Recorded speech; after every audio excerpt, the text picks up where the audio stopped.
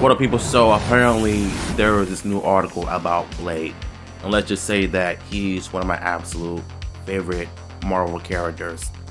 So now that he's a part of the MCU, I think it's safe to say that Blade from 1998 is one of his best performances and one of his best movies, in my honest opinion.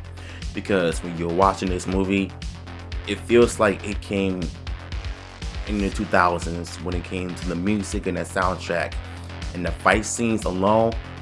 It was so done perfectly. It was done in a spectacular way.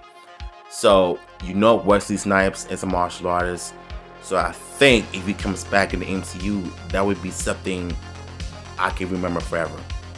We've seen from Spider-Man No Way Home that previously versions of popular characters in different incarnations of the franchise are now free to make their way back into the big screen. This is the multiverse we are dealing with, which means there are almost no rules around actors, characters, timelines, or anything else. It's all fair game, and it looks like we are going to have another popular character return to the Marvel Cinematic Universe, the largest giant freaking robot exclusive from our trust and proven source, that is Kevin Feige, wants Wesley Snipes to return as Blade in the upcoming project.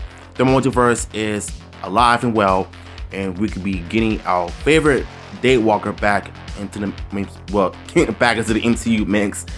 Yeah, despite my tumbles, I think it's safe to say that Wesley Snipes is returning to the MCU, and I hope he does, because you have two Blades working together to fight vampires and top villains.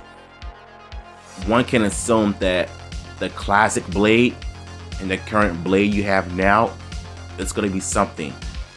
And I think this is one thing that the fans can expect and look forward to, because if they do great, well, if they did great in Spider-Man No Way Home, just imagine them doing the same thing to Blade.